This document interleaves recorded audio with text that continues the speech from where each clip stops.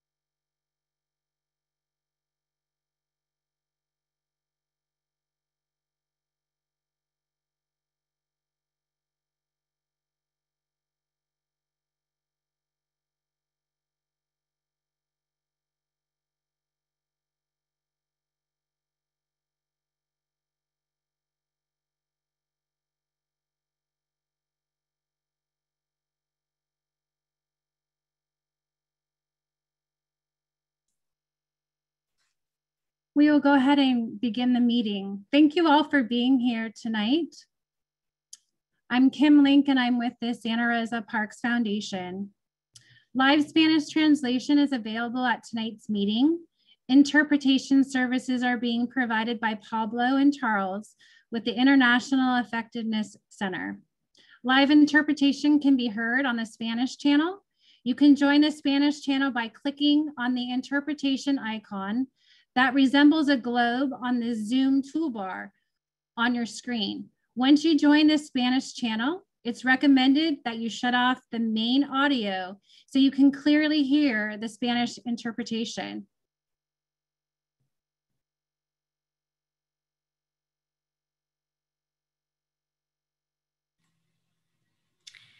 Thanks, Kim.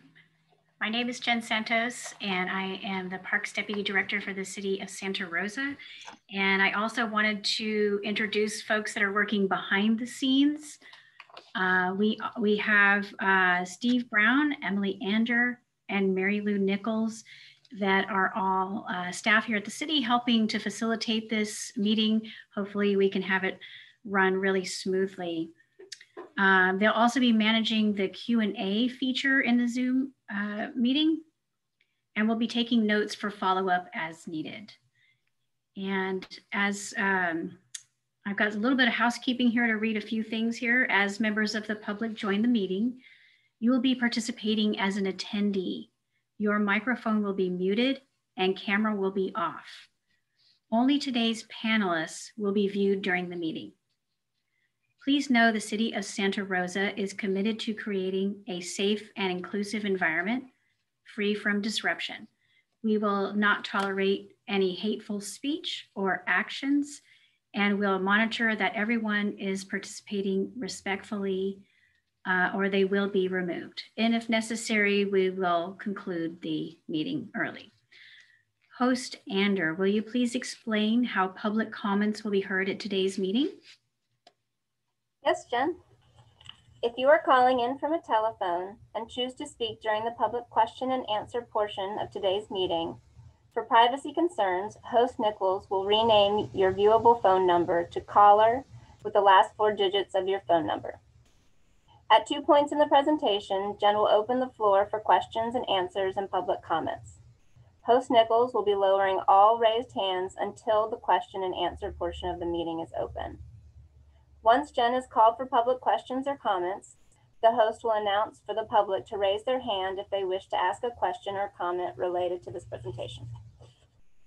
If you are calling in to listen to the meeting by telephone, you can dial *9 to raise your hand. The host will then call on the public one by one who have their Zoom hands raised. The host will unmute your microphone for your comment. A 3-minute courtesy timer will appear while you ask your question or make your comment. Once you have asked your question or shared your input, the host will lower your hand and mute your microphone so our panelists may respond to your question. You will need to raise your hand again if a follow-up question is generated based upon the response you receive. There is also the opportunity to ask questions throughout the presentation by clicking the Q&A feature in your Zoom toolbar and typing in your question. The host will monitor these questions and will answer them in writing as time allows, or will ask the presenters to answer them live at intervals throughout the presentation. Any questions not covered during the presentation will be addressed during the Q&A and public comment period during the presentation. We ask that those listening on the Spanish channel but wishing to make a public comment or ask a question to turn off and leave the interpretation entirely at the time you hear your name called, so you can join the main channel to make your public comments heard, and they'll be translated into English. The icon may look like a circle with an ES in the middle and the word Spanish underneath. You can then rejoin the Spanish channel at the conclusion of your comment to continue listening in Spanish. Thank you. Thank you, host Anders. I'm Kim Link, and I'm the current president of the Santa Rosa Parks Foundation. I've been involved with the Parks Foundation for the past 4 years.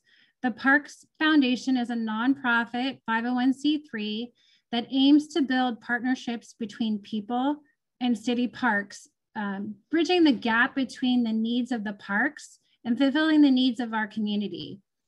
We have collected and raised funds for such projects as the train engine at Howarth Park, the ADA car for Howarth Park, and we worked with the City of Santa Rosa's Park Department to fundraise and serve as a sole source for collecting donations to help rebuild Santa Rosa's fire damaged city parks. My full-time job is with Visit Santa Rosa, and we are a marketing organization. Within that organization, we encourage and support all to utilize our parks for all types of events and uses. Being a part of this meeting is super important to me in my role, both as the foundation with the foundation and as an employee of Visit Santa Rosa, and now as a new resident of Santa Rosa. I just bought a house in Santa Rosa, and I actually live in the Northeast Quadrant. I feel it's a great opportunity to hear from you on what the parks mean to each of you and where the community would like to see monies from Measure M utilized. Especially with the Parks Foundation, the series of meetings along with this survey will allow our foundation to have a roadmap, so to speak, and to set priorities of what's important to the community. It will allow the foundation to really see where we might be able to help and raise funds for additional and specific projects. I look forward to hearing from all of you. And I would like now to introduce Jen Santos. Jen is the Deputy Director of Parks and will be giving the presentation tonight. Thank you, Kim. I really appreciate that. And I just want to take a moment to thank you and the Parks Foundation. The Parks Foundation has been in partnership with the city for many years. And it's really been a huge benefit to this community to have them connecting the community to Reckitt Parks and making things happen. The train was a really momentous occasion. We got a new train. That was when we like to celebrate. But the other thing that they also have raised funds to help us with our fire damaged parks, in particular Coffee Park. And so they really do a lot of great good in the community. And I encourage you to check them out a little bit more at their website if you are interested in learning more. And with that, we'll go ahead and get the meeting started. It is still tonight. Yeah, it's tonight. So this is what we're going to talk about, Measure M. We're going to do an overview, and we're going to look at the citywide park system briefly overall. And then we're going to focus in on what is the Northeast Quadrant of the city, its parks and amenities. And of course, we are going to look at the tax measure itself, the priorities. We have some surveys and questions and polling for you, and we have opportunities for questions and answers. And then we also have some information for you on what the next steps are in the process, not only tonight, but with other future Measure M meetings and the entire lifespan of the tax measure. And for those of you, for whatever reason, need to leave early in the evening, or if you have any questions or you have friends or neighbors that were not able to attend, the website that you see at the bottom there, srcity.org, Parks for All, that's where everything related to Measure M Parks for All lives. So if you're curious, when is the next meeting? I missed the survey. Can I take the survey? Everything will be there, including these presentations. We're also going to develop, expand our FAQ, our frequently asked questions section, to kind of help to make sure if there's questions we can't answer tonight, that we can address them there. Next slide, please. So let's take a look at the measure itself. It was passed by the voters in the county November 6, 2018, with fantastic support. That's really great support for a tax measure like this. The tax is actually a 1/8 cent sales tax that's lasts for 10 years, 2019 essentially to the very end of 2029. Obviously, the last part of that funding will end sometime in 2028 so that we can finish projects by that March 31st, 2029 deadline. What the tax does is it provides essentially approximately $1.9 million annually to the city to be used for recreation and parks needs. We anticipate that it will be about $1.9 million a year, sometimes a little higher, sometimes a little lower, depending on the taxes, over 10 years. So we're really looking forward to this. Is an amazing opportunity for the community and for us to listen and hear what you'll have to say and look at your priorities. There is a baseline commitment to be made for this tax measure. And we also have a citizens oversight committee that we meet with several times a year to make sure that the projects and the ideas and thoughts we have to use with this funding meet the requirements of the tax measure and are fiscally sound. The baseline commitment means that we can use those funds to supplement what we do at the city, add to the city, add programs, maintenance, park projects, whatever is needed. It does not allow you to supplant or use it for funding things that we're already funding right now entirely, if that makes any sense. And we can go over that a little bit more. But essentially, it's for anything to do with record parks for the most part, anything new or new programs. Next slide, please. And so we'll look at the timeline. What are we doing? So we had the measure approved by the voters. And in 2019 and 2020, the City Council approved a priority expenditure plan of the funds. And this was an initial plan as well as the long-term plan. The initial plan dedicated the first 2 years of funding towards fire damaged parks and landscapes. It also set aside funding for a deferred maintenance park project priority list. And that's a long way of saying we're going to look at our parks and see what things need to be fixed and repaired. What is the condition of our parks? And so that work has already started. It's really exciting. We have a good idea internally what we know we need to do, but it's really great to have an objective opinion from a consultant to really dig deep into our park system. And thirdly, the council approved what we're doing tonight is engaging with the community to see for those remaining years, 3 through 10, what should we prioritize our spending on? Because $1.9 million is a lot of money, but it certainly is not enough money to do everything we all want to do. So we need to think about priorities, and that's really what we're here to do tonight, explain this measure and look at priorities. In year 3, so we're rolling into that right now, we are going to be sharing this information with our council appointed Board of Community Services. They are an advisory body to the council and to Recreation Parks. And we will also be returning to council with the information we've collected at all of our Measure M meetings, as well as our consultant deferred maintenance study information. The Board of Community Services is an advisory body, and they'll be making a recommendation to council upon hearing all of this information, and then council will be approving the priority plan during the budget approval process. And the remaining years, we don't intend to shut the doors. We still want to hear from you all.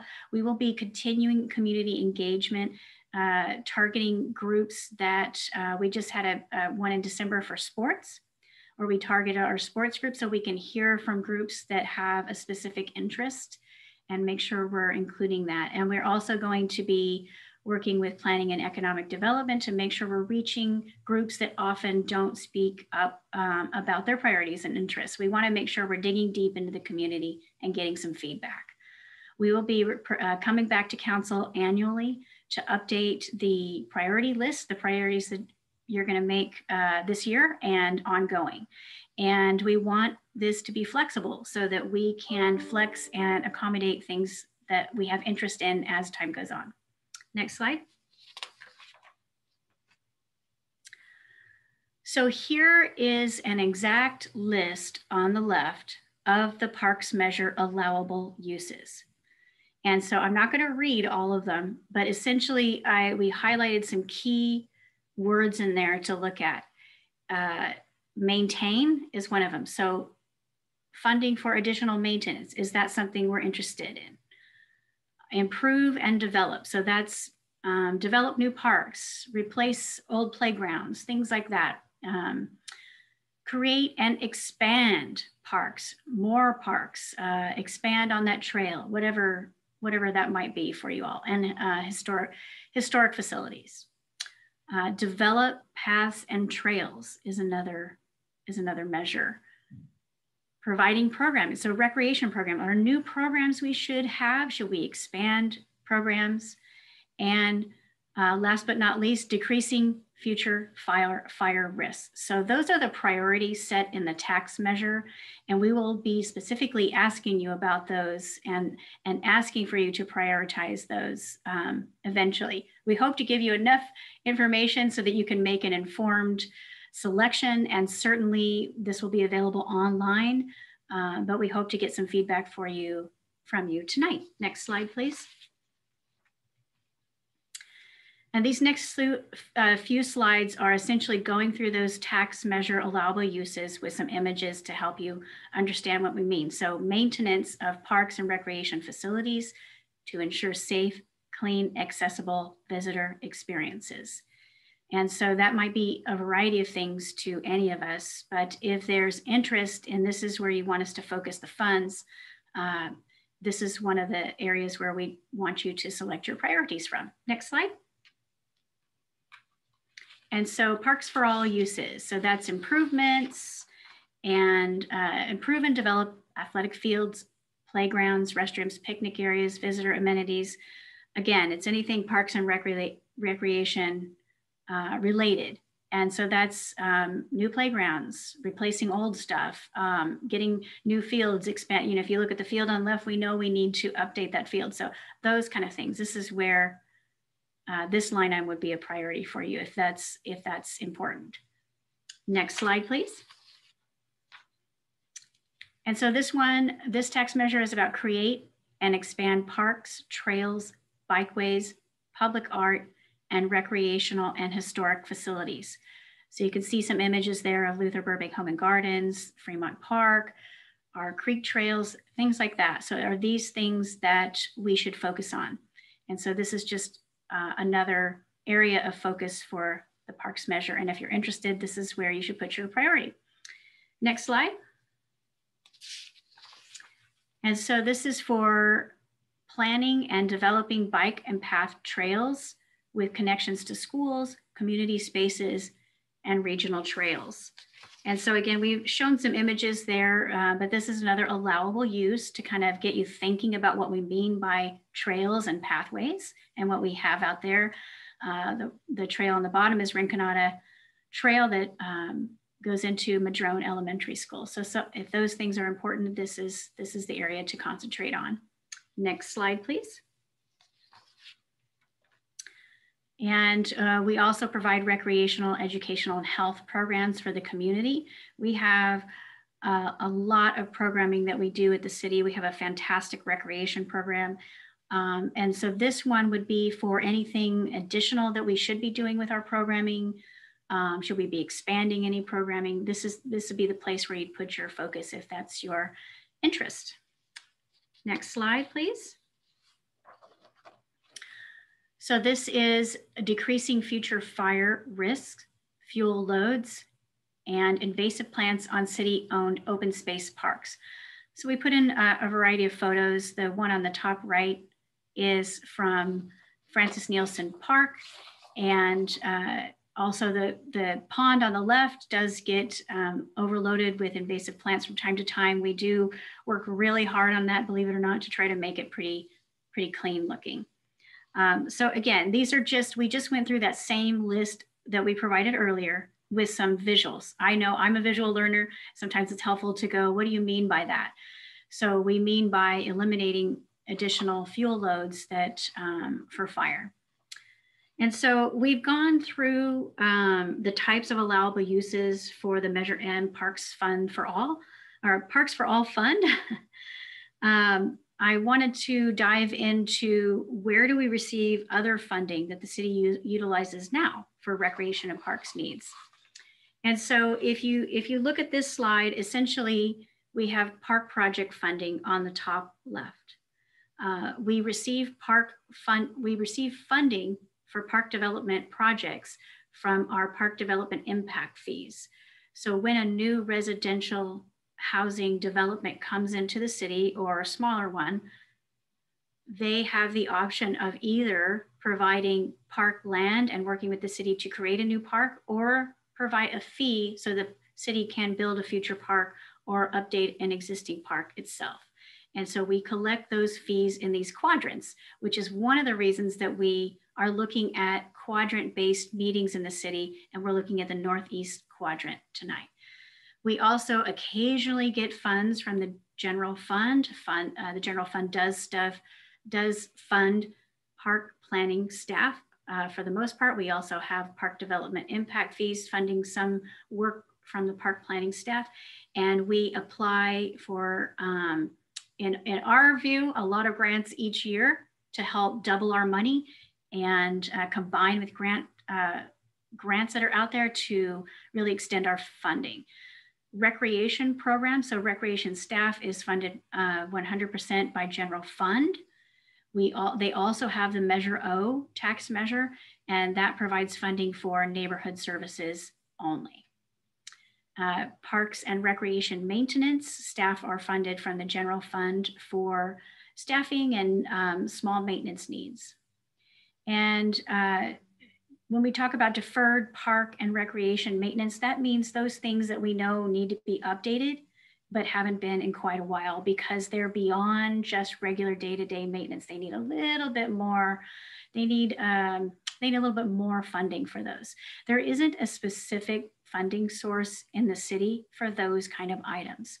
We do our best to look at potential park development impact fees for that.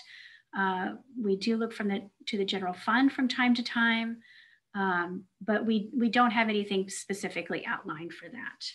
Next slide. So earlier when I was talking about quadrants, I kind of wish I could have this map up all the time so you can see what we mean. But this map does a good job of talking about what we mean by park development impact fees. And so you can see we have 4 quadrants. Tonight, we're meeting about the Northeast quadrant. You can see the kind of blue colored area that's within the city. Those are the areas that we're talking about for tonight. And I do want you to pay attention to this map because we are going to ask you some simple questions coming up about where do you live? And this might help you. So the dark line going down the middle is Highway 101. And the dark line going generally horizontal and kind of curved is Highway 12. And so we'll roll into some community polling. Thank you. And I know not everybody's a map reader, and that's okay. Just do your best to figure out when we ask you generally where you live. We're going to be asking you per quadrant: northwest, southwest, northeast, and southeast. And everybody is 100% welcome to any of these meetings. You do not have to be from the Northeast quadrant to participate tonight. We're happy to have you all. And so in order to get us started with some questioning, we're going to roll into the polling. And these are going to be some simple questions to get us used to answering questions live. And you'll be able to see the results live as well. And so I am going to turn this over to our host to describe how to participate in the polling. Jen, before we jump into that, there is a question directly related to funding. Would you like to answer that now, or do you want me to hold it till the Q&A? Oh no, we can answer that one right now. So why aren't use fees included in your recreation programming? And hopefully, as long as I understand this question, we do include use fees and recreation programming by the general fund is supporting staff as well as the programs that are going out there. So anything that's produced from recreation team is being funded through the general fund. So when we collect fees from users, they go into the general fund, and then the general fund comes back and supports those programs. So it's very circular. So let's see, why aren't use fees included in your recreation? Yeah, so I hope that answers your question. I'm not really sure. But if that didn't quite answer it, we do have a live question and answer coming up, and hopefully I can do a better job at that point. But meanwhile, let's go ahead and roll into polling. And again, this is just an easy poll to try to get us used to using technology and answering some quick questions. So I'll turn it back to you, Emily. Thank you. All the poll questions are going to be single or multiple choice. You must answer all the questions in order to submit your responses. The submit button is at the very end of the poll. You may need to scroll to the bottom of your screen to find it. If you are completing the poll on your smartphone, you must answer the first question before you can answer the second question, etc. If you are participating in the meeting via a landline, you will not be able to participate in the poll at this time. However, the poll will be posted to the project webpage on Monday and will be available until the remaining Measure M community outreach meetings are completed. Once everyone has completed the poll and it has been closed, the results will appear immediately and Jen will walk you through the results.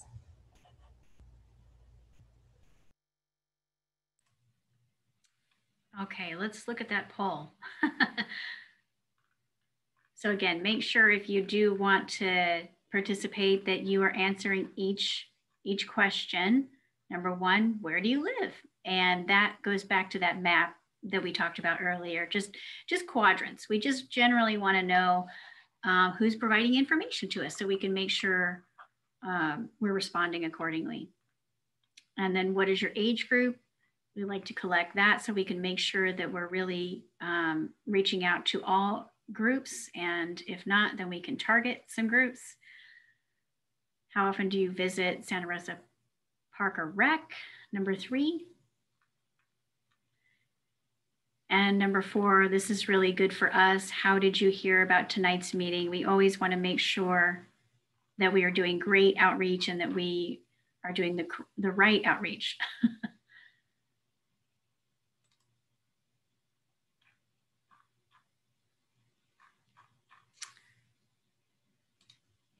So we'll give that a little bit more time for everybody to participate.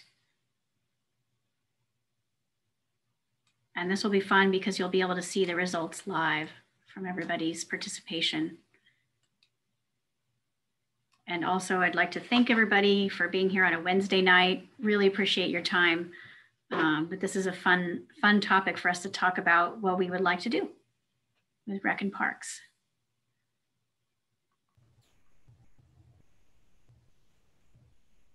We have 26 of 31 reporting and things have slowed down. Okay, all righty.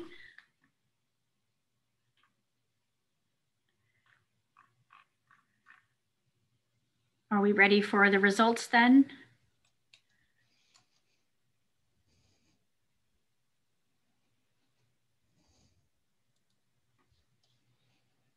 All right, great. So here's our results, and we're doing an old-fashioned method to document the results, just taking photos. So I'm going to give staff time to, and all of us time to look at it. It's kind of fun to see everybody's responses. Since we can't be together in person, this is the next best thing. So it's good that, you know, we've got a good section of the Northeast Quadrant here, as well as every quadrant represented and even outside. Fantastic. And what is your age group? Looks like we're missing 18 to 24 and under 18. We've got 65 and over at 42%. And how often do you visit the City of Santa Rosa Park or recreation facility? 46% at least once a week. And then how did you hear about tonight's meeting? Most everybody heard about it from, it looks like, word of mouth, as well as City Connections e-newsletter. Fantastic. And it's great for us to know. All right, so I will turn it back to the host to make sure they have collected all the information before we close the poll. One more second, please.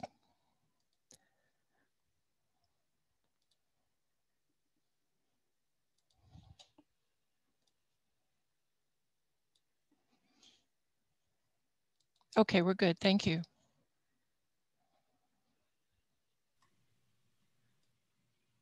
Thank you, and thank again to our hosts. They do a great job behind the scenes making all this work for us.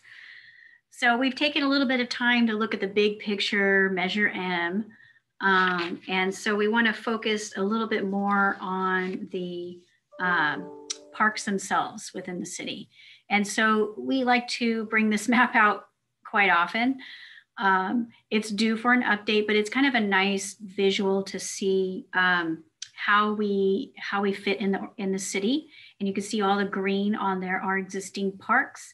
This also does show some state and county parks, but at least you can get a good sense of where existing parks are at, as well as the little red trees indicate potential new parks that we should or could have rolling into the future in order to make sure we have equality through the city. And this map is taken from the city's general plan.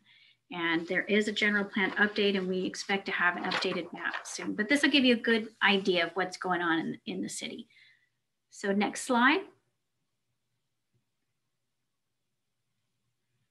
And so if you look at the big picture of the city overall by the numbers, this is kind of fun to take a look at, well, how many parks do we have? And how many acres do you have? And it's funny from a staff perspective. We look at it as depending on what questions you're asking. Are you asking community park or neighborhood park? Do you want to include special use parks or recreation centers? Do you want to include open space and trails and public gathering areas? So we have a lot of different types of parks. And of course, by far, we have the most amount of neighborhood parks. Those are your smaller 5 acre to 2 acre, typically smaller parks within your neighborhood. And then the community parks are around 20 acres plus. And so we have a little less of those because they're much bigger. And overall, 108 parks when you look at everything together, and a little over 1,000 acres. Next slide, please. And so if we zoom in now to just the Northeast quadrant, and we're looking at the community parks, this is more of a visual. And again, the visual learning, I like having these different ways of looking at the Northeast quadrant. So you've got in the Northeast, Nagasawa Community Park, Rincon Valley Community Park, Skyhawk Community Park, and Doyle Community Park, as well as Franklin. And there's a lot of other, we've got Juilliard Park in this quadrant as well, although it's not technically a community park, it's pretty big. So there's a lot going on in the Northeast quadrant. We've got a good cross section of parks. Next slide, please. And so here's just, for those of us that are better with lists and looking at all those parks, and if you're trying to find a park that you're used to seeing and you can't see it on a map, here's another way to look at it. And we're also looking at recreation facilities as well. So you'll see we've got Doyle Park as well as the clubhouse. We've got Steel Lane Park as well as the community center. Trying to think of some other interesting, the Church of One Tree is also in this section. And we have our Ridgeway Swim Club.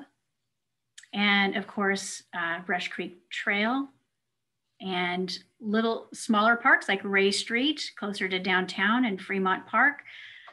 This really does have a pretty huge cross section, but this is what we mean by parks. It's all of the things that you think of that are available to us in the community to use for parks and recreation. Next slide, please. And so we're essentially we're taking that citywide list we had, and now just looking at the Northeast quadrant for what does this quadrant typically have? And so we've got those 5 big community parks, 19 smaller neighborhood parks. And we also have, Courthouse Square, Luther Burbank Home and Gardens. We have some open spaces, and we have quite a few trail parks and our public gathering areas. And so for the total number of park areas, it's 40 with the acreage of 267 acres. So this is there's quite a few parks in this area, especially because we're including some of those older parks from the city in the city core, in the downtown area is also part of the Northeast quadrant, right where 101 and Highway 12 come together. And I always have to think about it in my mind because it does encompass that entire area. So let's look at the next slide. So we also talk about not just the parks, but the amenities within all of these parks. And we thought it would be a good idea to show you what we mean when we say amenity. All of these things are amenities in one way or another. And these are things that are contained within the Northeast Quadrant. 18 playgrounds. We have boat ramps at Nagasawa Park. We have trails. There's public art scattered throughout the parks. We have some horseshoe courts at Doyle. We have a pool. And of course, 14 picnic tables. Those are probably just the ones that we have record of. I feel like we have a lot more than 14 picnic tables in the entire quadrant. But this will give you a good cross section of what we mean when we say amenity. It's everything that you could do, picnic tables, everything that you could do, sports, activities at a park. And so at this point, let's go ahead and roll to the next slide. Before we dive into questions specifically about Measure M, we've covered a lot of information and we wanted to pause here and look at some questions and answers for Measure M. We will do our best to answer. It would be great if we would know everything, but if there's anything that we can't answer tonight, we will put it within our frequently asked questions and answer it online, so it'll be available to everybody. And so I am going to turn it back over to our host to help us with the questions and answers. And then right after this, we'll be going into polling, I believe. Yes. So, and then we'll have another opportunity for questions and answers after the polling, just in case after you came up with a new question. So I'll turn it over to the host now. Thank you. Thank you, Jen. Once Jen calls for public questions and comments, Host Nichols will announce for anyone wishing to ask a question or comment to raise their hand in Zoom. For individuals wishing to participate in the meeting by telephone, you can dial *9 to raise your hand. Host Nichols will then call on the public one by one who have their hands raised. The host will unmute your microphone so you may ask your question. A courtesy timer of 3 minutes will appear while you ask your question or make your comment. Once you have raised your hand and asked your question or shared your input, the host will lower your hand and mute your microphone so our panelists may respond. You will need to raise your hand again if a follow-up question is generated based upon the response you received. And all the hands are going to be cleared right now, and then Jen will ask for questions while I pull up the timer slide, and then you can raise your hands again. Thank you. I want to remind you, if you're participating in a meeting from the Spanish channel in Zoom, we have an interpreter on standby on the English channel to assist during your public comment. If you wish to make a public comment, please be sure to pause throughout your comment to allow for the interpretation. Those using interpreter support will be afforded additional time for your public comment as required by the Brown Act. For Spanish speakers, at the time you hear your name called, turn off the Spanish channel to make your public comment. This icon may look like a circle with an ES in the middle and the word Spanish underneath. Can the interpreter on the Spanish channel currently not translating live, please raise your hand so I can move you to the panelist side to assist with the speakers.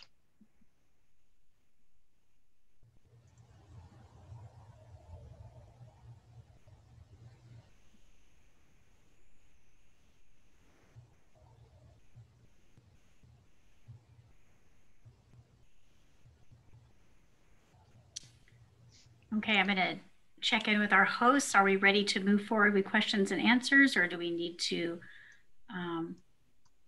do anything else? Yeah, just one moment. Okay.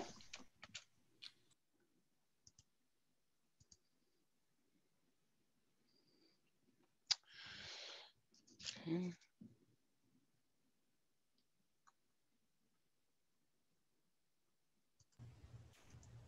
There are 2 questions in the Q&A. All right. All right, interpreter Charles, can you please turn on your microphone and camera to translate? Thank you.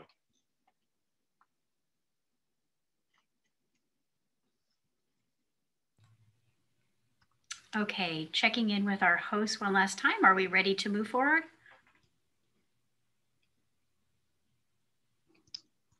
One moment. Yes. Interpreter Charles does not have a camera, so he will just be speaking. Okay, then I will turn it over to the host to get us started with answering some live questions, and then we'll go to the Q&A that we have down below later if we need to do that. So let's start with folks who are here and have a question to ask. Thank you, Jen. We have 3 speakers. The first is Kate Lewis, followed by Maureen, and then Sean. Kate, I've enabled your speaking permissions. Please state your name if you so choose, and you may state your question or comment. Hi, my name is Kate Lewis, and thank you for hosting this meeting.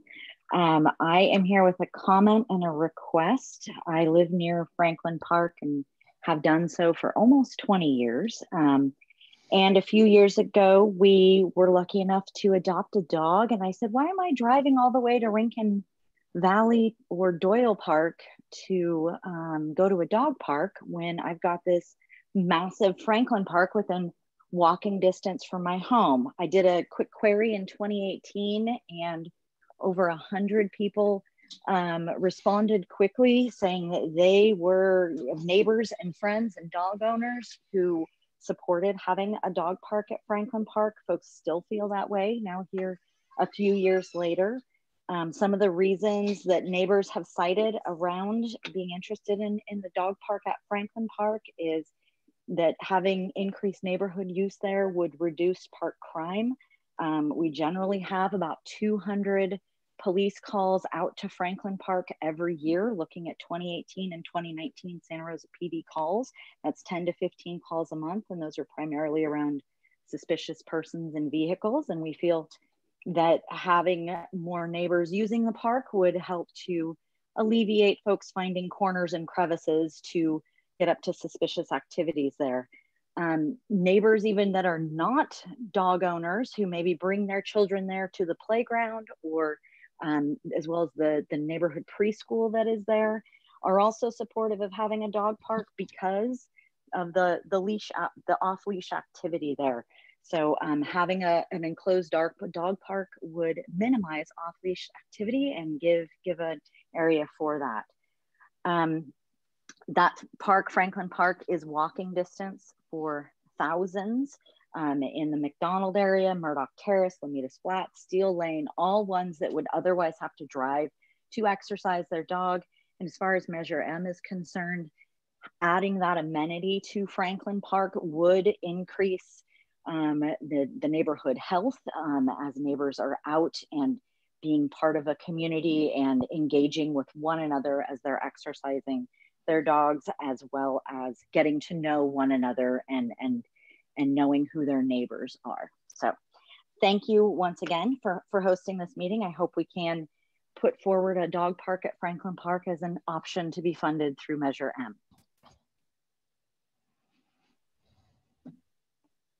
Thank you. Thank you. Our next speaker is Maureen Glancy. Maureen, I've enabled your speaking permissions. State your full name for the record if you so choose, and proceed with your question or comment.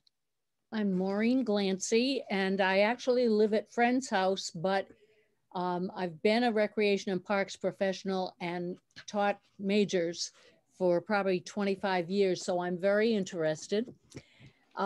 My first question has to do with what is the proportional rate of acreage to citizens in the area or to households in the area? I don't know if if there are any codes that say there must be the equivalent of an acre park per every 10 households. But that would be helpful because this is one of the areas where there are new homes going in and lots of young children, families with children. And it would be lovely if there were more of that. I I have a comment. I'm a person who loves to roam, but I don't feel led to roam here. I've walked the creek trail now and then, but it's bits and pieces. And I would certainly love to be perhaps more aware of trails that might be five miles long through one of the park areas. I'm not aware of that, and I've pull out park, information on walking trails, but it all seems very urban to me. It doesn't seem as though it goes into some of the green areas that I can see on your map. And the other thing is that one of the things we think of, because we're putting people out of doors for park usage, is that we forget that the arts are not just a visual art, but it can be a participatory art. One of the things that has really been welcomed in many parks across the country are small stages. They might be not more than 20 by 15 feet, and they're only a foot off the ground, and maybe a couple or three benches in front of them. But children are so driven to be dramatic. And it also is a place where there could be small bands of kids or teens or adults. And if there were electrification available that could be reserved and unlocked, I'm not saying open, but available, it just seems to me that the dramatics and the singing and things like that would be so wonderful to have. And picnic tables are fine for eating, and I see the 9 seconds, but I'd like to, advocate for craft tables and game tables. All right, I'm done. Well, we appreciate it, and it is a courtesy timer, just so we can all have an idea. You're welcome to continue if you'd like, but I can answer the acre per household type question you had. The general plan does specify that a community park should be generally within 1 mile of the next park next to it, so that we have equality in park spaces throughout the city. Obviously, we have a lot of nuances with every city. We have developers coming in and people purchasing land and doing things. So we try to balance that with the general plan activities of providing that 1 mile radius for community parks, as well as a half-mile radius for neighborhood parks throughout the entire city. And that's going back to that map that we had provided with the little trees on it. Those are where the new proposed park should be, and that's what we mean by that. Generally, we're trying to hit that target. We can't always get that. We do our best to try to get that acreage, and to get the acreage and the spread as best as possible. And if we can put a better answer online about acres per household, we'll look that up and include that on our FAQs. Thank you. I appreciate your answer. And my concern is always the developers get the best land and they leave the land that is not central to where people live. And I'm always concerned about that. So I will stop there. Thank you. Thank you. Thank you. Our next speaker is Sean Seiler, followed by Babs. Sean, I've enabled your speaking permissions. Please state your full name for the record if you so choose, and provide your comment or question. Yeah, hi, my name is Sean Seiler. I'm a member of an organization called the UFOs. It's United Flyers of Sonoma. We've been engaged with the city of Santa Rosa for quite some time. Our Disc Club membership has been around since 1976, and we help maintain and manage disc golf courses here around Sonoma County with Taylor Mountain, Crane Creek, Rosa Parks, Lake Sonoma, and as well as some contribution to Stafford Lake. And so we've, of course, as a club, been discussing new park development and, how to contribute and make more space for recreation. Our club also participates in education and community outreach, teaching folks who may be new to the sport, hosting tournaments that, that would allow folks to raise the level of their game and, and get outside and be active and do things within the community. Some of the parks that we've, helped maintain and create have cleaned up a lot of the space, with, various homeless population, as well as, trash and, some, weeds and mowing and things of that nature that our club participates in. So my question is, one thing that we've struggled with is being able to have a point of contact to, make proposals on use of new development for parks. Having, a point of contact within, City of Santa Rosa, or visit santarosa.com or santarosaparksfoundation.com or whatever the, the proper resource may be. We're looking for a more true connection and, figuring out how we can, be more active in the community and facilitate more planning for, more of these activities, as well as shared space with, hiking trails and golf courses and things of that nature. So I'll pause there and, see if there's some folks that we should be connecting with regarding these issues. Thank you for that. And I think probably all of the above are good connection points. We do, from a city perspective, we have some contact information coming up that you can use to get in touch with Emily Ander, who's doing a fantastic job hosting tonight from behind the scenes, but she's also highly involved with the Measure M project, and she can connect you directly to myself, as well as our recreation deputy, Kelly Magnuson. We can both work with you and be a direct contact for you for your ideas.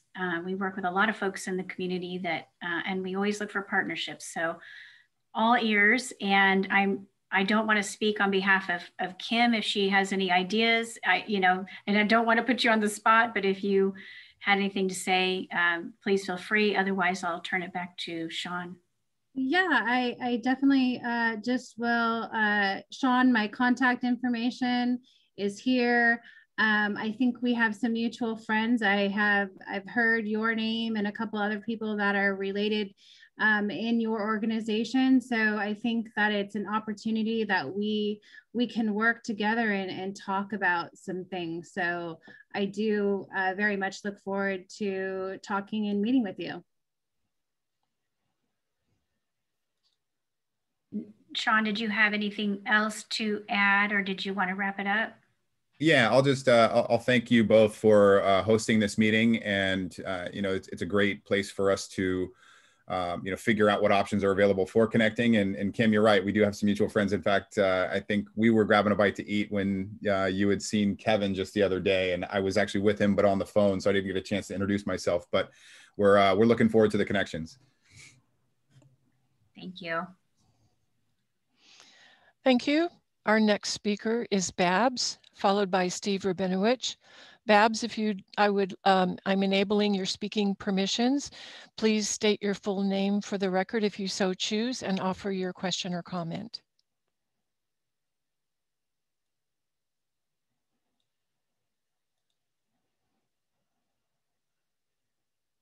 Babs, you're still muted. I'm sorry, can you hear me now? Yes, thank you. Okay. Hi, I'm Babs. I live in Northeast Santa Rosa. I'm referencing what Kate had proposed, and that was a dog park near Franklin Park, or on Franklin Park. I'm a 65-year-old female single with an active dog. I physically don't have the ability to run my dog or get her exercise. I have been assaulted at Franklin Park because I'm there. I'm alone. I've had a gentleman pull his knife on me during the day where kids are in the park. It is really right now, as she stated, an unsafe place for the neighborhood to go to. It's one of those things. This would be a safety issue for the residents to be able to have that kind of setup and have the physical ability, as she stated, to gather and to get to know our neighbors. And in this neighborhood is a lot of people in the same situation I am. There are a lot of dogs. There are a lot of people 65 and older. There's a lot of single females. So, you know, whatever it can take that we can put out there that we can make this happen, it would be a wonderful addition, and it would increase the safety of the neighborhood too. So that's it. Thank you. And I'm sure all of us are very sorry to hear about your problems with safety issues at the park. And I just want to thank you for your comment.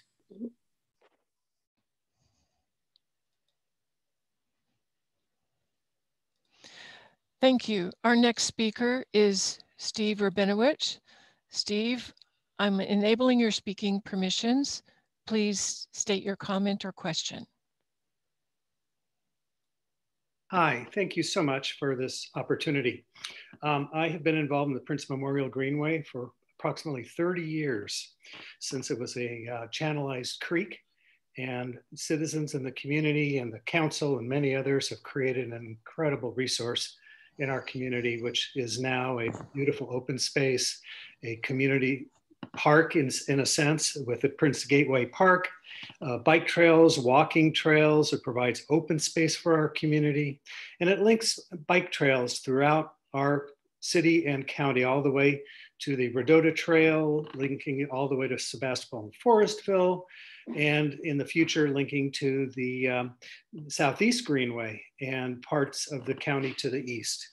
And the Greenway is a wonderful resource, but it has suffered over the years because, of course, the Parks Department, in all their good at work, has really not had the funds to be able to maintain it to the degree it needs to. It has had a lot of use and has become rather isolated from the community. Recently, the city parks folks and public works have done a good job in trying to take care of some of the deferred maintenance, but the deferred maintenance is very severe. There has been homeless encampments which come and go. There has been graffiti, which is rather constant, some of which has been removed, but it's still a problem.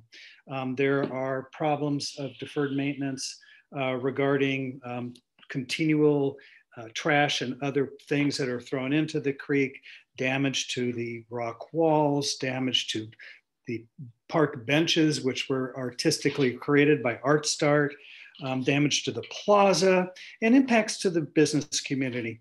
The Railroad Square Association, the hotels along the creek, including the Hyatt, the Chamber of Commerce, and others have united to try to do something to make sure that we continue to maintain the Greenway and improve it. It's an important community resource in terms of our efforts to attract development downtown. It's an important part of our community in terms of providing open space, which we need so badly. And it connects to different parts of the community. And another aspect is that kids from the Roseland area walk on it to go to Burbank Elementary School. So we really need to embrace it as a community. I really hope that we can find the funds and be able to maintain it as it should be and bring the community back, because it is an incredible resource. And quite frankly, it has suffered greatly. So I know that the Parks Department and the folks from the Public Works as well have tried their best, but we really do need more funds to be able to supplement their efforts. And I also want to give a plug to the Southeast Greenway, because they're connected in a sense. You can ride from the parts of the west part of the county and the SMART bike trail. People will be able to go along Sonoma Avenue, which is a Class 2 bike path, to connect to the Southeast Greenway, and then go all the way up to Spring Lake Park and points east. Tremendous opportunity. The Southeast Greenway, I just want to say, is a transformative project with community gardens, bike trails, and park facilities within it. So I'm just hoping it is something that the city will embrace and that these funds can be used for. I don't really have a question. I do want to thank the Parks Department for what they do. And I really hope we can find funds to be able to continue to maintain it and improve the Prince Memorial Greenway and find funds to do the transformative work we need to on the Southeast Greenway. So thank you. Thank you, Steve.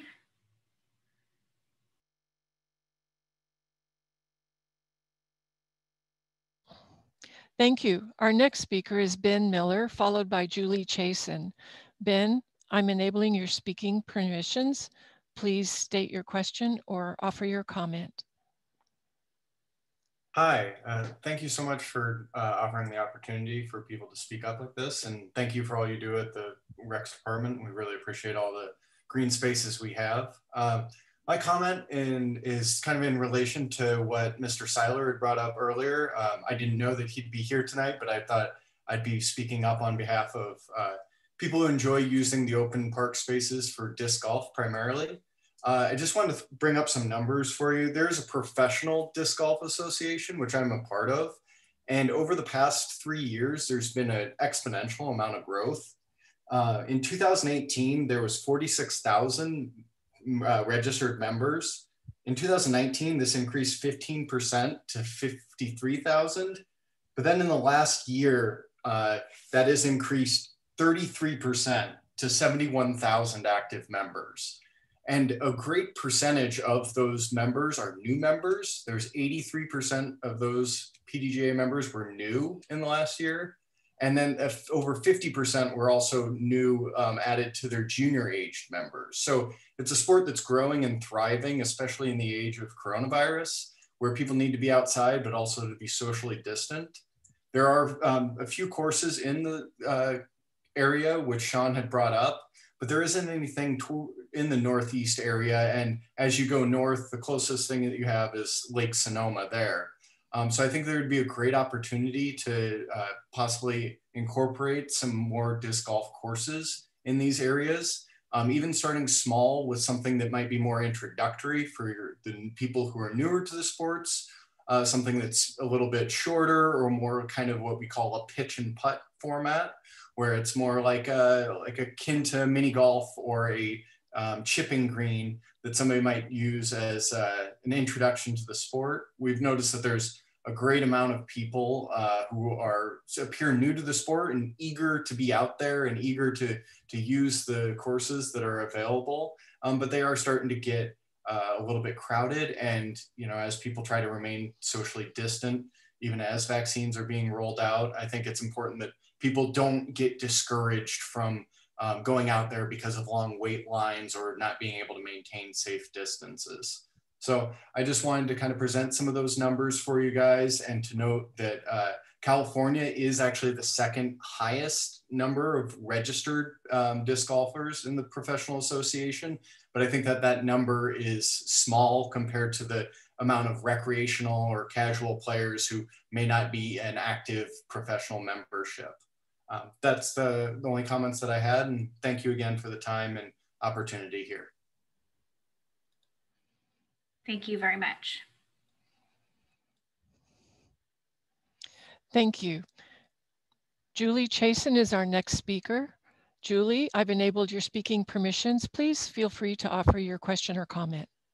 Yeah, my comment was just in favor of a dog park at Franklin Park. I've been living in this neighborhood for 27 years and have been going to that park and seeing people, very responsible dog owners, bring their dogs there. And there's just such a huge groundswell of people that would love to have a fenced in dog park. It would just enhance the experience for so many of us. And there are so many of us that are willing to help out and make it be successful and contribute in so many ways. And I basically just want to say we're ready to do it and have it be an amazing asset for our community, and that will serve our neighborhood and other neighborhoods. And so, yeah, I just think it's a fantastic thing, and now is the time. So that's my comment.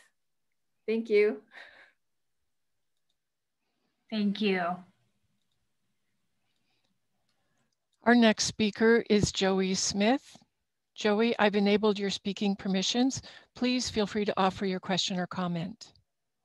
Hi, thank you very much. I live here in Rincon Valley and have all my life, and went to Maria Carrillo, Sequoia, Rincon Valley Middle School. I am logging on. Really appreciate everyone's comments. Dog owner who loves dog parks. Also incredibly excited about the Southeast Greenway. And that's not why I logged on to this meeting, but I wanted to say that. I logged on to talk about community gardens. simply put, in the places I have spent time, where there are community gardens, good things happen. They, just like Steve said about Prince Memorial, they bring the community in. And I think that if you go to Bayer Farm, it's one of the best examples. Before Bayer Farm was incorporated into the park system, we had to look at other counties.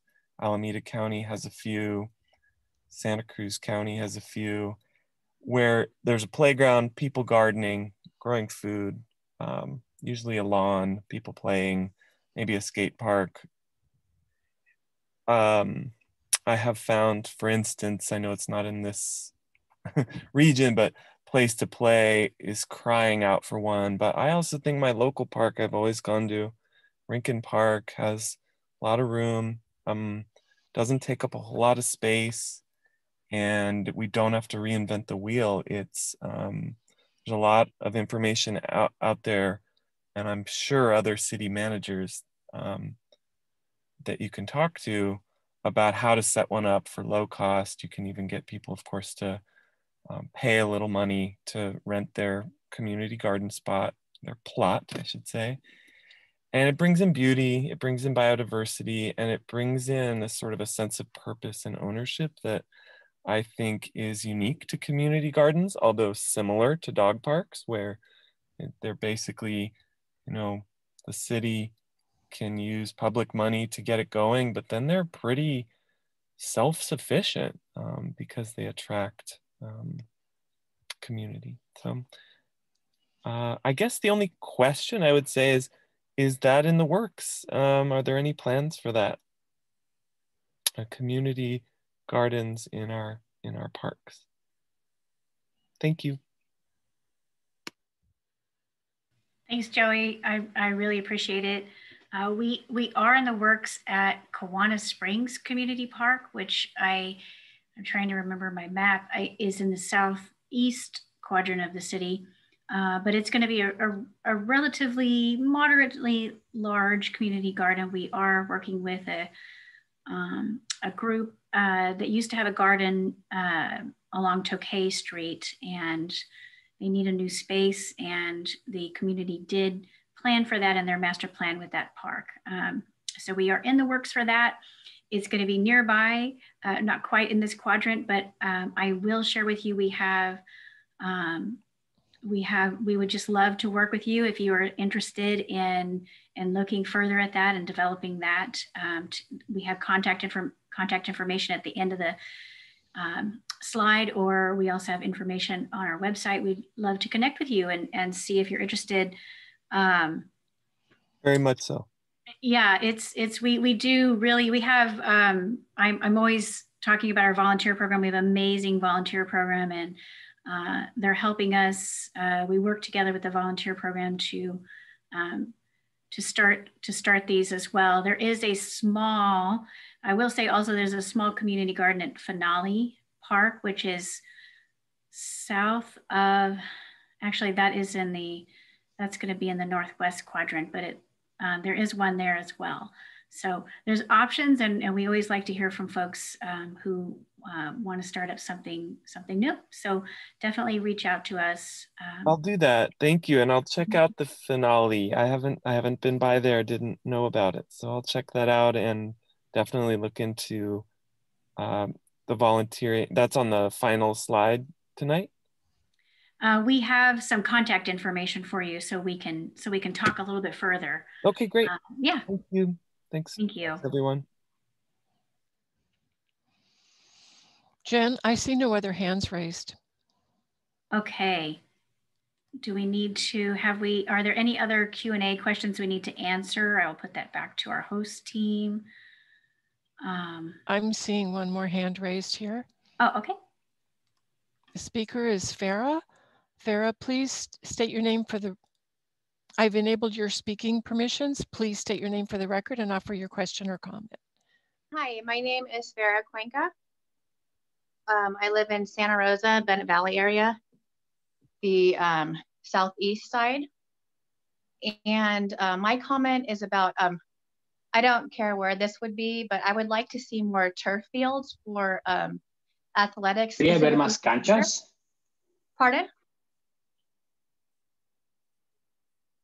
Hello? We can hear you. Yeah, Hello. go ahead, Farah. Sí, nosotros la escuchamos. I'm sorry, can you still hear me? ¿Me escuchan todavía? Yes, we're just having a problem with the interpretation. Oh, okay. I'm sorry. Hold on just one moment. Okay. Yeah, this is the first time we're doing this, so bear with us. Okay. It's a little bit different than having a regular Zoom meeting, so really appreciate your patience. And it looks like we're probably set to go. So go ahead, Farah. Apologize for that. That's totally fine. We have 4 children and they all play for Athletico Soccer Club.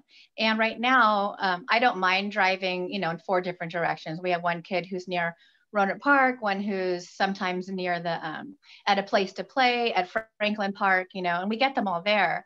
But what I would like to see is more turf fields for not only soccer, but other athletics that could be played there, because once it starts raining, our club in particular is rained out, whereas the turf fields that we do have at Trione are reserved by United.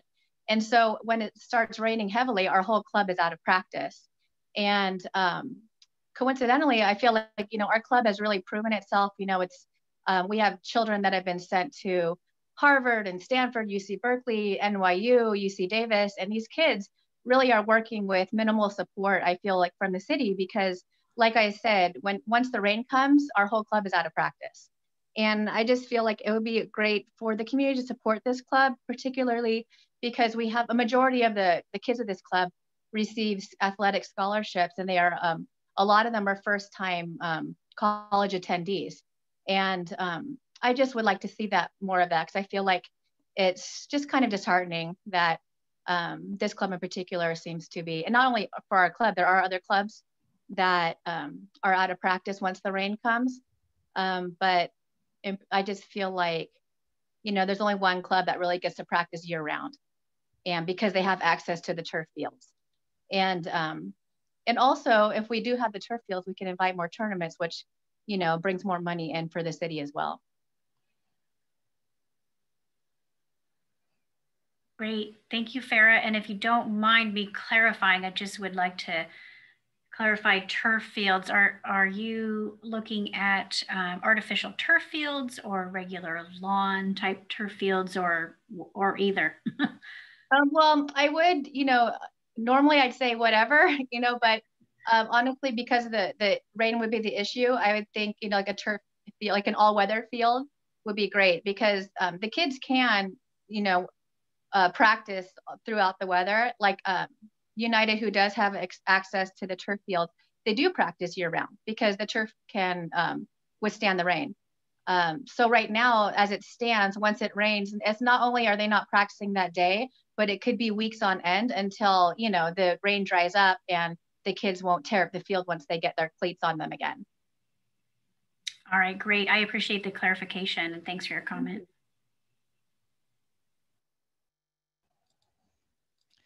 Thank you. We have one more speaker, Derek Wayne. Derek, I am enabling your speaking permissions. Please feel free to offer your comment or question. Hello, everyone. Thank you for having me. This is a wonderful, wonderful chat about parks, and I'm so excited about these possibilities. The dog park in Franklin Park sounded wonderful. I'm full support of that. Would love to see that happen. But I just wanted to jump on and respond to Joey's comment, the gentleman who came before me, regarding gardening in parks. I am an avid gardener and a homeowner here in the Memorial Hospital District, and we have a nice park here named Eastside Park, which I would love to see a community garden at and would love to volunteer my time at. I have volunteered at the Luther Burbank Home and Gardens as well as the Huntington Library in Pasadena, and I would love, love, love to have a community garden right next door to my house. Great, I really appreciate that. And similar to Joey, we have some contact information at the end of the presentation, if you'd like to get in touch with us. Otherwise, we're relatively easy to find on the Recreation and Parks site. Love to keep the conversation going. So I'll turn it back to our host. Is there anything, any additional questions that we have, or anything in the Q&A that needs to be answered? Yes, there are 2 in the Q&A that we need to answer if there are no more hands. There are no more hands. Thank you. The first question is, I know there was a proposal to have Franklin Park host safe parking for the homeless community that is currently residing on Industrial Avenue. Has there been any more consideration to this matter? Oh, I am unmuted. There you go. We are working, the recreation part of Recreation and Parks is working on that. I don't think we have any additional updates for you at this moment, but we can take this consideration and help you get the right answer on our FAQ site so that we can point you in the right direction. I don't want to give you information that is misleading, so I don't have any updates for you tonight. The second question is, can you tell us how the funds will be allocated in each quadrant? Right, and so we're not necessarily looking at dividing the funds up by quadrant per se, but we wanted to have the meeting per quadrant because it's a nice way for us to have the conversation, because that's the type of, we do collect funds right now per quadrant, so it's easier for us to have the conversation like that. So what we're going to be doing is looking at priorities that we're hearing tonight and that we've already heard and that we will be hearing at future meetings, as well as our condition assessment of our parks, combining all of that and looking at what we can do citywide. So it's not necessarily per quadrant, although it's highly likely there'll be quite a few things per quadrant. And just kind of depends on what we hear from you all. So we'll have a little bit more as we wrap up our conversation with the community as well on that, and we can provide that information at that time. Are there any additional questions? I'll look to our host to see if we have anything else. I see no hands raised. All right, well, let's go ahead and get back to our presentation. And I think while the staff are doing that, this next section will be where we ask you a bunch of questions about what your preferences are. And we've heard a lot of preferences and interests from you tonight. It's fantastic information for us. We love to hear it. And certainly we're going to be asking you to help us prioritize what is most important to you. So definitely think about that as we roll into our next questions. And looks like we're having a little bit, we're still setting up there. But I will share with you, I have heard from many of you that are on the call tonight about your various interests, which is fantastic. And keep it coming. And certainly tonight is not the end of the conversation with the community. One thing you'll hear from us tonight for sure is that we love hearing all your ideas, and we welcome them at any time.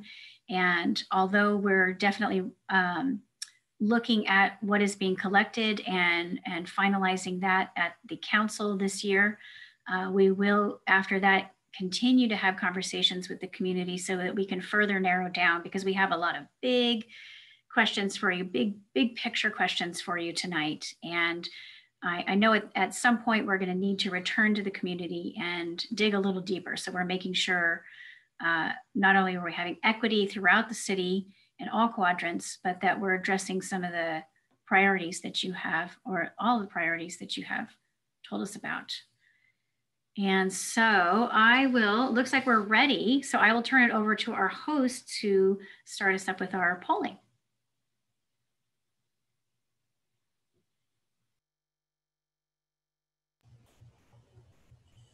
Okay, I'm just going to repeat the directions for participating in the poll questions.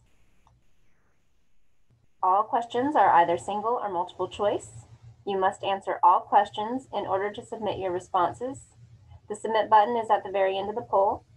You may need to scroll to the bottom of your screen to find it. If you are completing the poll on your smartphone, you must answer the first question before you can answer the second question, etc. If you are participating in the meeting via a landline, you will not be able to participate in the poll at this time. However, the poll will be turned into a survey and be available on the project webpage on Monday. Once everyone has completed the poll and it has been closed, the results will appear immediately and Jen will walk through the results.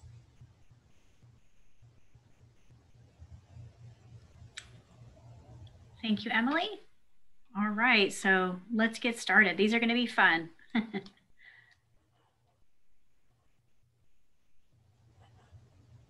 Number one, how satisfied are you with the condition of Santa Rosa parks?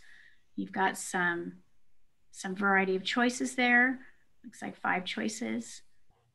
And number two, we heard from some of you talking about safety. How do you feel safe when you visit Santa Rosa parks? And we've got some ideas: always, never, sometimes, etc. And number 3, what park features do you use most often? And this would be multiple choice. And I believe you can select up to 3. Hopefully the host will jump in and correct me if I'm wrong. Right, I think it's at least up to 3. We're doing our best with the technology here. And so bear with us. It's a learning process for us at all times, I feel. But for number 3, we've got athletic fields, which we've heard of, sports courts, bike pump tracks, playgrounds, dog parks, swimming pools, remote control, tracks, natural areas, skate parks, ponds, lakes, and creeks. And again, those are capturing the things that we have available out there in the city now. And number 4, what are the most important qualities you want in a park? And so we've heard about some of your important qualities tonight. And so we've got some areas for you to fill out. And we've also got other, just in case we're not quite covering it, but we've got safety, aesthetics, how does it look? Is it well maintained? We've got natural landscaping, ease of access. Is it easy to get in and out of the park? Can you park or can you walk or bike there easily? Quiet spaces. The theme of the park, is that important? And variety of activities. And again, that's another multiple choice question. And then number 5, what existing park features would you like to see most improved in Santa Rosa? And although we say features here, it's amenities, it's the same kind of thing. It's all the things we have in the park: athletic fields, park pathways, park access, benches, trash cans, drinking fountains for site furnishings, park lighting, picnic areas, swimming pools, trees and landscaping, playgrounds, and sport courts too, which includes anything that's on a court: tennis, pickleball, basketball, all that kind of stuff. And number 6, what existing park features would you like to see most improved in Santa Rosa? Do we have a repeat here? Let's just make sure. Oh no, we've got a little bit more features for you to choose from here: bike trails, public art, skate parks, sand volleyball, bocce, hiking, fitness equipment, restrooms, community gardens, and of course other. So we've got a lot of things going on in Santa Rosa. It looks like we had divided up into questions there. How often do you have, number 7, how often do you have gatherings or events at parks and facilities? This would be pre-COVID, of course. We hope to get things open. I'm sure all of us are ready to get back to getting together. But meanwhile, think about before COVID, how often did you have gathering events at parks? And so we've got weekly, monthly, yearly, annually, rarely, or never. And number 8, how would your City of Santa Rosa Parks and Recreation experience be improved? Better maintained parks, more recreation programs, newer park amenities, or more natural parks? And number 9, what City of Santa Rosa recreation programs or activities do you currently participate in, or have you participated in the past? So adult sports, senior center programs, camps, fitness or wellness, aquatics, special interests, such as personal enrichment classes, golf, boating, fishing, events. So that's Kids to Parks Day, fishing in the city. Those are Senior Expo, Fairy Tale Ball. Those are examples. And neighborhood services programs. And number 10 is the big question. So number 10 is a list of all of the allowable categories in the Measure M tax measure. It's just a way for us to kind of understand the importance.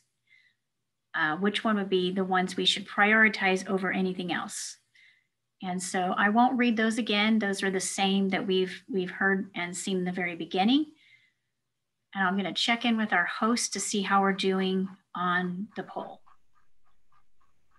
We have half of the participants responding at this time. Okay, so we're going to let that stay up there for a little while and give you a little bit more time to fill that out. That's a lot of information. And I believe this is our last poll, if I'm looking at my notes correctly here. So we'll give you some time and we'll stop talking so you can think about your answers.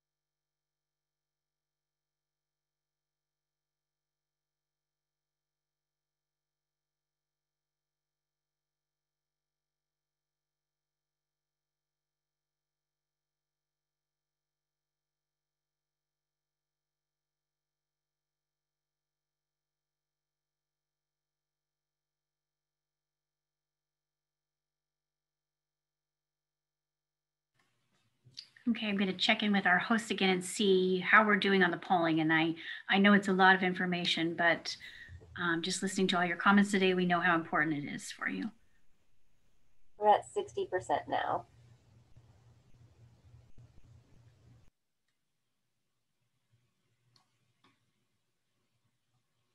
Okay.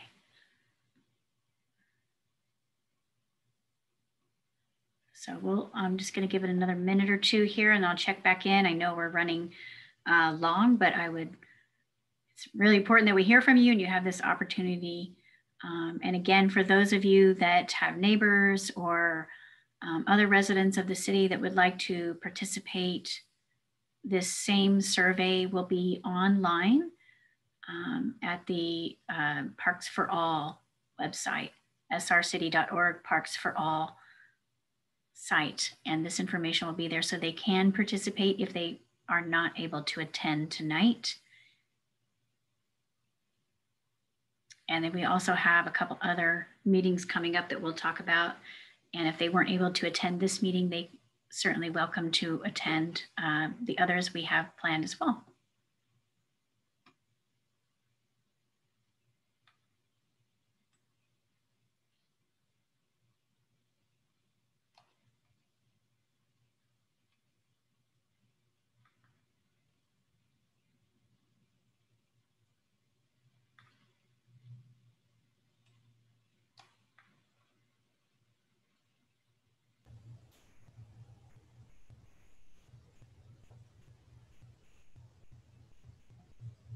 We're at about 70%.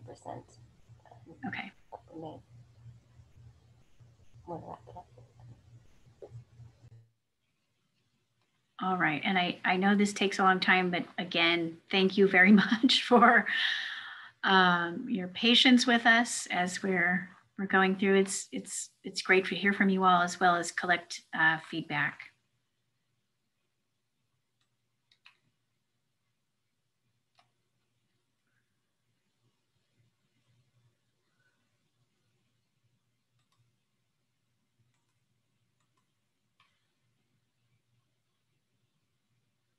The other thing I'd like to mention too is that there's quite a bit of information about Measure M on the city's website. There's also a link to the county's information about the overall tax measure. It is a county-wide tax measure. And we're here tonight talking about the city's portion, but if you're interested in the big picture and you go to the city's Park for All website, there is a link to the larger tax measure where you can see what's happening and what the larger tax measure is all about.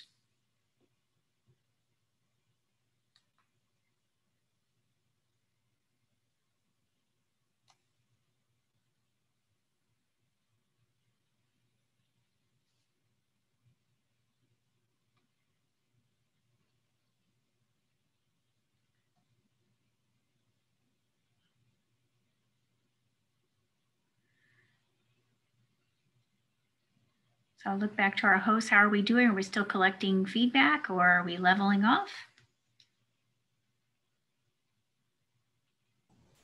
We've leveled off at 15 responses. All right. Okay, let's go ahead and look at the responses.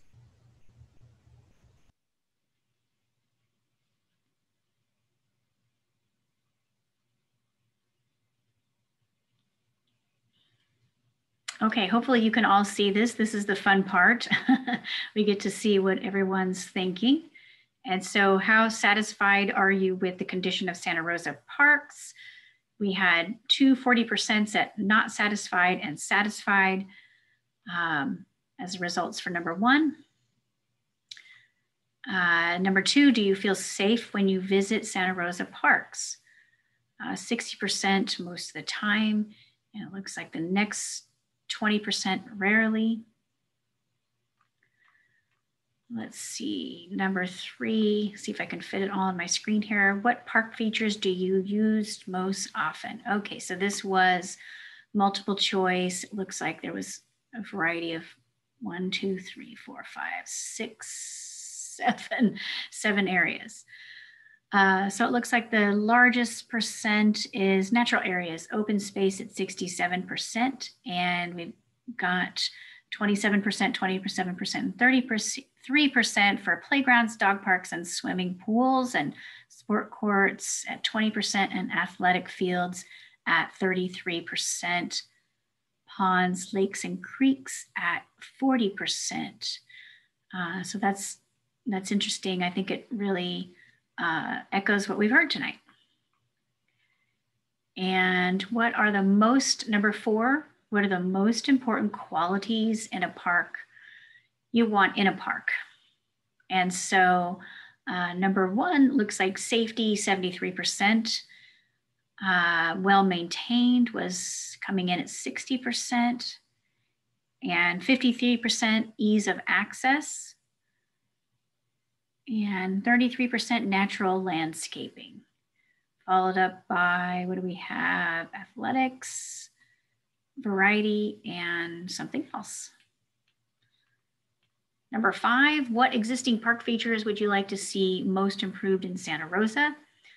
47% for athletic fields. And let's see, we've got the next playgrounds, 40%. Site furnishings, benches, trash cans, drinking fountains, 33%, as well as trees and landscaping at 33%. So quite the spread of things on there, with athletic fields at 47. Number 6, what existing park features would you like to see most improved in Santa Rosa? And so 67% are hiking trails. and 47% bike trails, and restrooms and community gardens at 40%, followed up by art, volleyball and bocce courts, and fitness equipment. And we've got some other ideas out there as well. Number 7, how often do you have gatherings, events at parks and facilities pre-COVID? Monthly, that's great to hear. Folks are out and about, is 33%, and weekly is at 27%, followed up by rarely and yearly and never. Number 8, how could your City of Santa Rosa Parks and Recreation experience be improved? And we have 47% more recreation programs, and we've got 40% better maintained and 40% more natural parks, 33% newer park amenities, and 30% other. Number 9, what City of Santa Rosa recreation programs or activities do you currently participate in or have in the past? And so adult sport leagues at 53%. That's definitely a popular activity in the city. And we've got camps, fitness or wellness classes, as well as aquatics and kids to parks day type of events in the 40 percentile range, followed by special interests, neighborhood services, and senior center programs. And finally, how would you like to see your City of Santa Rosa Parks Measure M for all funding prioritized? This was the kind of the big priorities that we were looking for, big picture. 47% improve and develop athletic fields, playgrounds, restroom, picnic areas, and visitor amenities at 47%. Let's see, followed by 13% create and expand parks, trails, bikeways, public art and recreation and historical facilities at 13%, and 13% also was for improve the trails along waterways and riparian areas to benefit fish, wildlife habitat, and water quality. And then we've got a split between the remainder.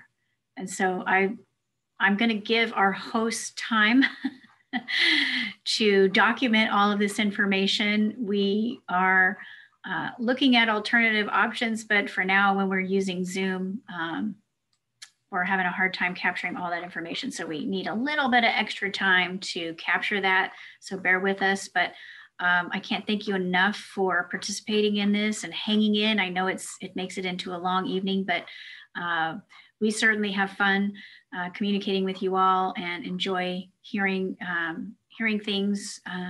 Some things are new for us, some things we've heard before.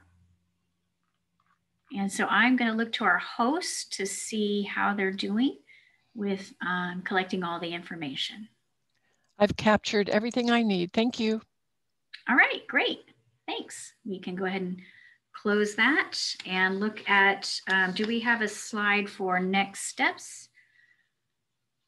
Oh, that's right. We did put another Q&A here just in case there was something we missed, but we do have a whole section talking about what we're going to do next with this information. So if you have any questions about that, we might be able to answer it on our next slide. But before that, if there were any last questions that we might have missed, certainly this is the time to ask, and we will also have additional opportunities outside of this meeting to follow up with questions. So I'll look to our host. Is there anybody that has any last questions that we needed to answer? We have questions in the Q&A feature, but if anybody wants to raise their hand now for additional questions to ask live, please do so now.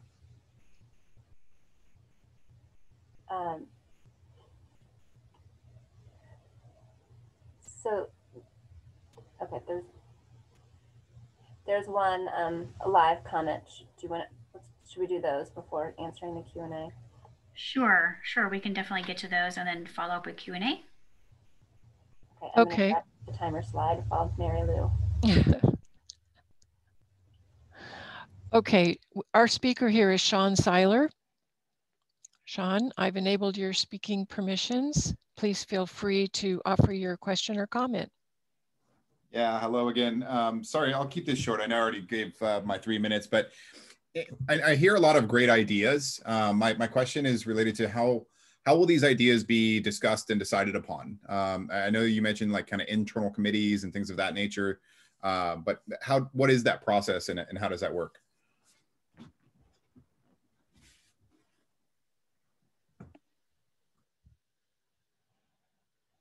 Let me unmute myself first. Sorry about that, Sean. Thanks for your question. We are covering next steps in the next slide, but I'll jump into this a little bit to let you know that part of our next steps are to collect all of this information, as well as information from 2 additional meetings we're holding, as well as our previous meeting, and any additional survey and comments and things we collect from online surveys. What else are we doing? We're going to take that information and collect it and work with our hosts. So while Kim Blink has been fantastic to help us with all of this, certainly the Santa Rosa Parks Foundation, as well as our other hosts across the city, will help us analyze the information to make sure that we are presenting the information in a manner in which they also heard, and bringing that forth to our Board of Community Services, which is a council-appointed board for feedback and information. And then, of course, we will be returning to council for some feedback on the next steps for what we can do based on the information we receive after all these meetings. And I'm actually really looking forward to seeing what that looks like. We've received quite a bit of information. So there's a process to it, but essentially we're looking at collecting all the information, working on putting it together in a format that's easily digestible to the community, because it's a lot of information, as well as something that's easy to look at and respond to for our Board of Community Services, and then finally to council for those final feedback. It doesn't mean that we're going to make every decision for what's going to happen in between now and the year 10 this year, but we want to have some forward momentum and progress, because we already have some initial expenditures approved for fire-related park damages. And so we'll look at what we can do. We won't really know until we start analyzing the data, if that helps explain it a little bit better. It's definitely helpful. Are there any deciding factors, such as contribution to the course's revenue, to the city? Like what are some of the deciding factors that might be looked at when you're running this analysis? And I appreciate that. We will definitely be working with our host for that. We do something similar with with other funds we receive. We look at what things are critical, such as safety, and what things does the community want?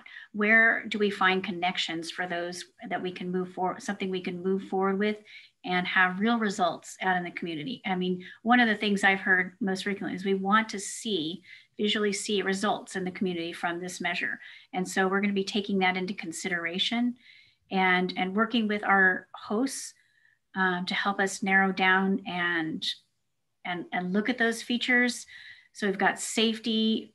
What are we hearing? Are there any collective thoughts we're hearing in the community? Are there any potential priorities where we can look to those? We're not quite there yet, I would say. So we still need to analyze the data, and we'll be coming back out to the community so that we can make sure we heard you right and make sure we got the priorities right. So we're collecting some of that data tonight. There's really nothing entirely else that we're thinking of at this moment, but when we start to see what the priorities out of the community meetings become, that's where we can start to look at synergies between some of the funds we already have and some of the groups that we meet with. So we don't have an exact answer for you this moment, but that's the direction we're moving. Cool. Yeah, and I'm sure this is going to be an ongoing thing. In terms of the voice of the community, outside of meetings like this, is there any place for us to, make that voice heard? I mean, I've heard a lot about, dog parks, which is, I think, is an awesome idea. Disc golf courses, which of course I'm a fan of. you know, and community, you know, involvement projects at parks, like all these things we'd love to scream to the rooftops about. You know, like outside of these meetings, where can we voice those? And for those that can't be here today in these meetings. It looks like Kim wants to say something, so I'm going to step back. Yeah, I just wanted to say, Sean, that one of the things and why I was so interested in being a part of this meeting is for groups to reach out to the Parks Foundation to, if there is a specific interest, you know, we would love to be a part of that to help something come to fruition. So let's just take disc golf, for example. If at the end of the day, if that's something we can help and the Parks Foundation run, help raise funds for specific things, we collect those directly with the 501c3 and make sure that those are earmarked directly to the city for things like that. So we just try to look for different things that we can help partner up with. And so again, reach out to the Parks Foundation and we can have conversations too, to just see how we might help certain projects and interest groups to get that done. That's awesome. Thank you. And I will just add that every time that we go out to the community is an opportunity to provide your feedback. We'll be going to the Board of Community Services as well as Council. Those are all opportunities to provide feedback. As we're collecting some of this info, if it turns us back out to have additional meetings, we will do that with focus groups. We really want to make sure that we're moving forward in a way that is going to work for as many people as possible. You know, we try to make everybody happy as much as possible, but we're going to be working really closely with our hosts as well as looking for those synergies with funds we have and Santa Rosa Parks Foundation as well and other partners we have. And are there any other questions from the community at this point? I'll look back to our hosts. I see no other hands raised, but there are some Q&As. Okay. The first question is, please respond regarding more turf sports field funding in Santa Rosa. And I'm not sure if that means how much money do we spend maintaining fields? How much does it cost to build a new turf field versus an all-weather field? But that is right. I'm not sure what it is. I will certainly try my best. I would say turf fields, like any amenity we have, are funded through the if we're going to do something new with any amenity, it can be funded through the park development impact fees we collect if there's enough funds for it. Sports fields are pretty pricey, especially all-weather turf fields can be really expensive. So when you think about the amount of funding that the city of Santa Rosa is receiving, $1.9 million a year sounds amazing. And it is. We are super excited to share this opportunity. However, when you start comparing it to everything that everyone's want, even on this call alone, that's certainly not enough to do that. So an athletic field can cost $1.5 million by itself with no stands or nothing else to support it. It's a costly endeavor. For maintenance is funded through the general fund. And right now, I am, this is terrible. I'm going to guesstimate it that we have around 22 or 23 maintenance staff. I haven't checked in the last few months. But essentially we have about that many folks, just park maintenance staff that are dedicated to that. We also have a crew that has a combination of park maintenance and street maintenance to try to look at synergies we have between those two teams to try to get out to the fields to maintain them. We also do have some sports groups that volunteer for maintenance as well for some things, especially baseball. We've got some where we used to have some volunteers there. It's a really strong volunteer program. So I'm not exactly sure what the question was, but essentially those are the ways where we're engaged somehow, some way with athletic fields. Hopefully that answers your question. And again, if I didn't answer your question, we have ways for you to communicate with us, and there's ways to get your question answered and keep the conversation going. Okay, the next question comment is, can you give ballpark estimates on what things cost? What could you afford for the $1.9 million a year? And you just talked about the field, so you could do one field without any amenities. Okay, yeah, so appreciate that. And yeah, so if a field, you know, like an all-weather field by itself is pretty costly, $1.5 million to $2 million. We're gonna look at installing all-weather sports fields at a place to play coming in the next few years, so we'll have better data on what it really costs, but those are the estimates. And let's see, what else have we recently done? We recently got an estimate to replace Colgan Creek Playground, and that's in the southwest part of the city, and that is a average size medium to small playground, and it's about $290,000 to replace the playground. That doesn't involve any other changes to the park whatsoever. It's taking out what's there and replacing it with something new. For instance, at Dutch Floor Park, which is in the, I'm having to think about this, in the northwest quadrant, just above Highway 12, we're engaging with a group, and there's two playgrounds there, and we need to replace the playgrounds and the fitness equipment, but they're far apart from each other.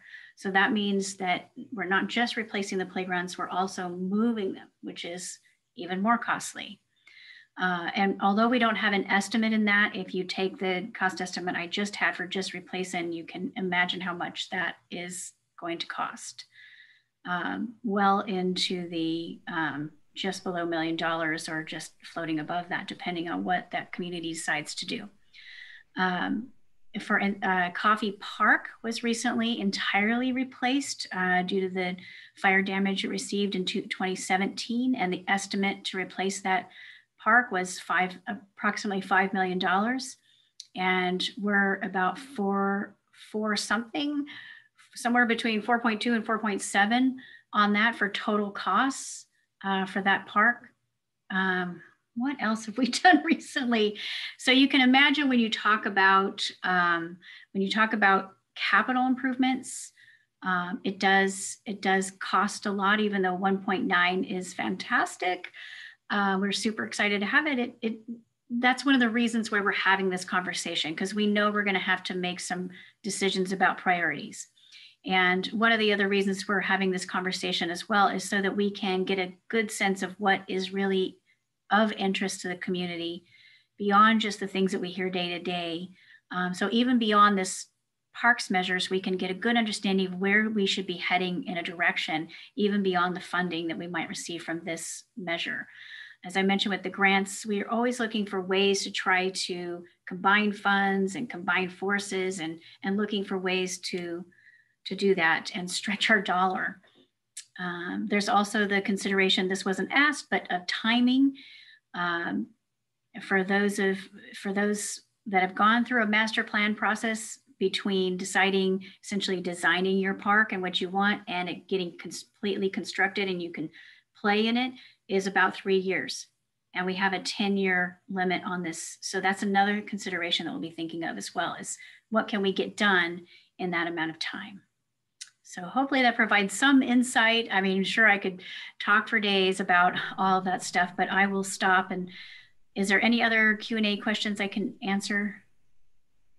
The next question is, how does the Northeast Quadrant's funding compare to other quadrants currently from park development impact fees? The Northeast Quadrant has many older home tracks, so it seems like it would have less development. Right. Shoot, I actually don't have that handy. We just did a presentation at the Board of Community Services last month about this, and I wish I had it handy with me.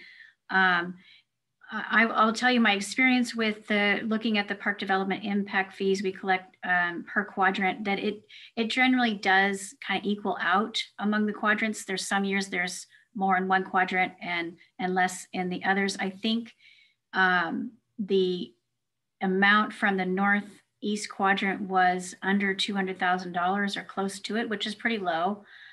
Considering overall. As the economy grows and people are building, we receive more funds.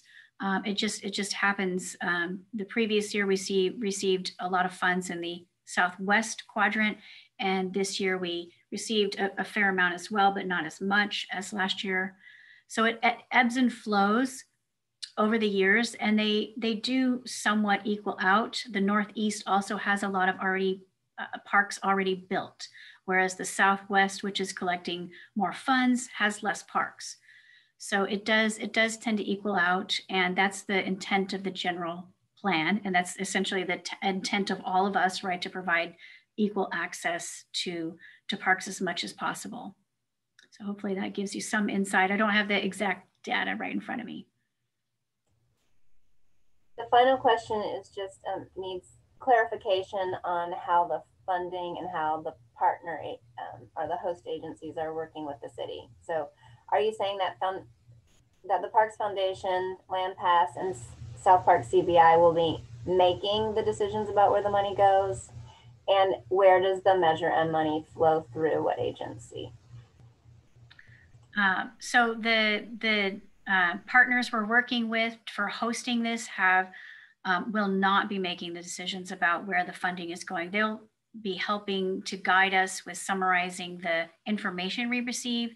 And they also live or work or somehow are engaged in each of these quadrants and can help us have a good sense of, are we missing somebody from that community that we need to talk to? They're really just assisting us in that manner to kind of make sure that we are reaching deep into the communities to be connected with folks.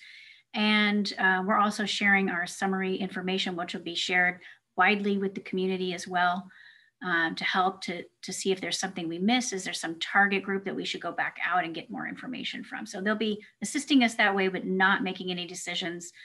The decision makers are our elected officials. Ultimately, we don't want to, we're going to walk in the door at the Board of Community Services as well as council with some really well thought out and organized information that we're collecting here. And the hosts will be helping us with that, but they certainly will not be making any decisions. That's for our elected officials. And then the flow of funding. So right now the county collects the tax dollars and distributes it to each community within the county, including the city. So that's how the funding goes. The taxes are collected by the county, countywide, and then they distribute our portion to us. I think at least annually, a couple times a year. Hopefully that helps. Is there anything else? That is the final question. I don't see any hands. Okay, and let's look at the next steps. We've had some conversations about what our next steps are going to be, but it's kind of nice to see it in writing sometimes, and our website will be listed again as well. And just to talk about the next two meetings, why the staff are looking at bringing up the slide, is the next two meetings, there we go, our schedule for the Southwest Quadrant. It's March 18th, 5:30. And in the Southeast Quadrant, March 25th at 5:30 p.m. And you can find all the information you've ever wanted to know about any of those meetings at srcity.org Parks for All. That's the website that's going to contain everything we have, as well as all the information on upcoming next steps. We are going to, we're collecting this survey of the conditions of the city, as well as all the information you're all providing us with tonight and online at the surveys. And we're going to collect all of that in April and bring it back to the Board of Community Services, and then return to City Council this summer as part of the budget process. with an updated information on all the information whatever we have at that time, that's what we are taking to council to provide some initial feedback for staff. And then, as I've mentioned several times, this is not the end of the conversation. We plan to keep this going throughout the life of the measure. As long as we still have funds that need to be allocated somewhere, we will continue this conversation. For us at Rec and Parks, it's fantastic for us to collect data, even whether it's for Measure M or not. So it's really good for us to have a pulse on what's happening out there. And all of our ongoing information will be available at our website. So let's go to the last, the contact slide. And as I mentioned, Emily Andrew is doing a lot of work with Measure M. Because there's a lot going on behind the scenes with hosting this meeting, she is not able to do a lot of the speaking tonight. But here is her contact information. And this is another way as well that you can get in touch with myself or anybody at the City and Rec and Parks, as well as we can put you in contact with Kim from the Santa Rosa Parks Foundation as well. And if you have any questions or anything at all, we are always available. We're happy to have conversations with you. We really love our Rec and Parks, so we do want to hear from you. It's important to us, especially at this time where we're collecting this data. So with that, I will thank you all very, very much for attending, and thanks to our hosts working behind the scenes and our interpreters. There's a lot of folks to make this happen. And especially thank you to Kim, our host from Santa Rosa Parks Foundation, for helping us as we move forward with this Measure M process. And we hope to see you soon at a Board of Community Services meeting. And please check our website for any information. Kim, do you have anything to add to that? No, I just wanted to, again, thank everyone for, just wanted to express my appreciation for everyone coming tonight.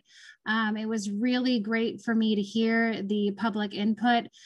We really do want to hear from you. So just make sure that you go to santarosacity.org/, Parks for All to let your friends know about that. Fill out the survey if you haven't done so, and just make sure to get the word out about the upcoming meetings. We have a few meetings coming up. We have a meeting on Monday, March 15th. Oh, sorry about that. We have the next meeting is March 18th, and that's going to be the Southwest Quadrant meeting. So that's our next meeting. So again, thank you, and thank you for the input. All right, thank you so much, and have a nice evening. Thank you.